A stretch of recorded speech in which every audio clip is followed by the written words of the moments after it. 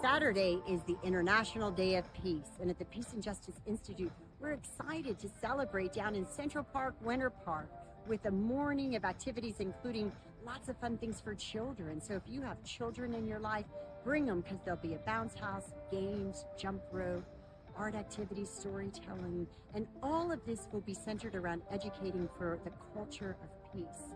In addition, we have great stage performances, including Hungerford Elementary, the Orlando Gay Chorus, the Boys and Girls Club, Credible Messengers, Central Florida Community Arts, and our featured performance, DJ Young and Michelle Knight. They're Broadway performers, and they're going to sing at 11.